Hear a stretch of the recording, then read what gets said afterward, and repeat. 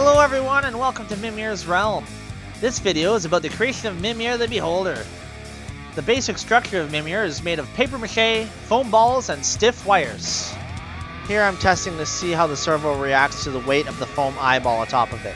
And here we see the relation of the joystick's X and Y axis and how they respond with the servo motors and the LED lights on the breadboard.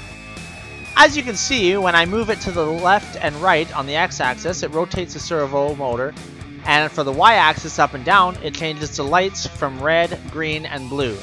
And over here, I programmed the ATmega328p IC, allowing me to map everything out onto my perf board.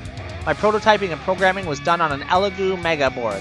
In this image, you can see we started to apply clay to create the teeth and the formation around the eye. However, we found it became a bit too heavy with this technique.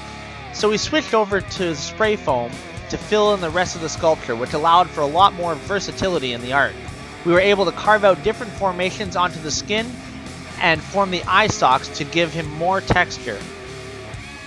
Here we applied the foam horns with skewers and reinforcing them with hot glue. We improved the eye detail using more paper mache and adding more dynamic paint to the iris.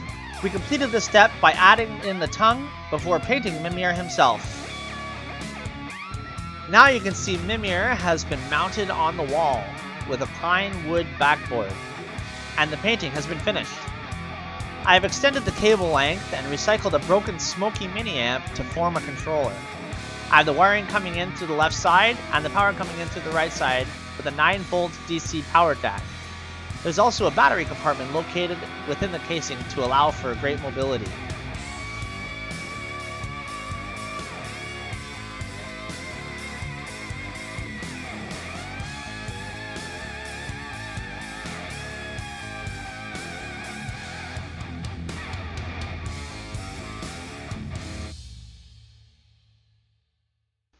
Thank you for watching this video. If you enjoyed it, please leave a comment below, and if you'd like to see more of our content coming up, please click on the subscribe button.